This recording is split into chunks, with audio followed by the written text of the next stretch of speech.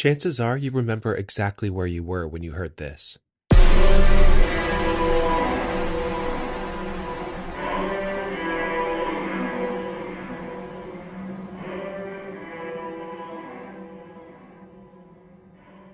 It's been almost 10 years since the event.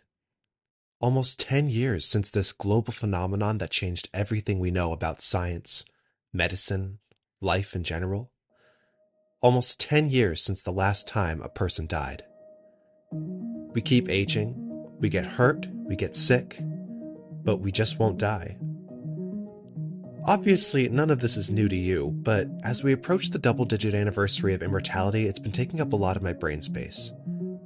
There's something about 10 years that makes it feel realer somehow, like maybe it's not just a blip.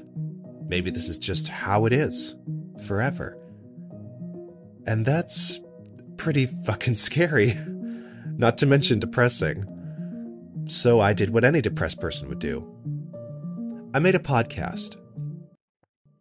I started reaching out to people all over the world from all ages and backgrounds.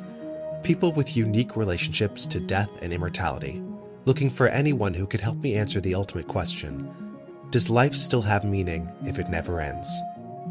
And I heard back.